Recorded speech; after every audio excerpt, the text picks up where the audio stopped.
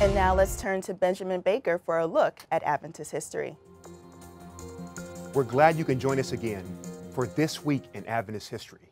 And this week in 1926, the periodical African Division Outlook featured an article by the Foreign Missions Secretary of the European Division, Walter Edwin Reed. Reed reported of a revival in the interior of the Gold Coast, modern-day Ghana. Many villagers throughout the region had turned to the Christian faith and were worshiping on the seventh-day Sabbath.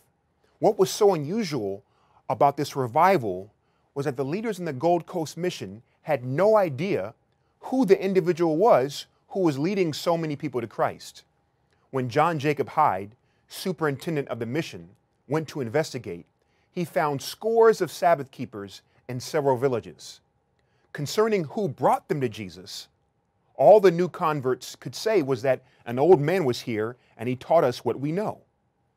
After days and many miles of searching, Hyde finally found the old man, who lived at the end of a village on a cocoa plantation. It turned out that the man, whose name is lost to us today, had learned the truths of Adventism secondhand from those who had heard the good news when Adventist missionaries had first come to Ghana so many years ago. The cocoa farmer evangelist told Hyde that if the mission sent a teacher to the villages, he'd relocate to another place where the gospel had not been heard and win souls there. Reed ends the article by reporting that upon this man's suggestion, quote, "Now we have teachers located in those places, and many of the villagers that the man brought to Christ have already been baptized."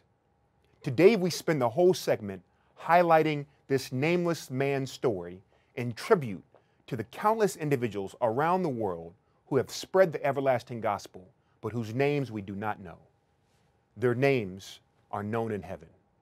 And that's This Week in Adventist History.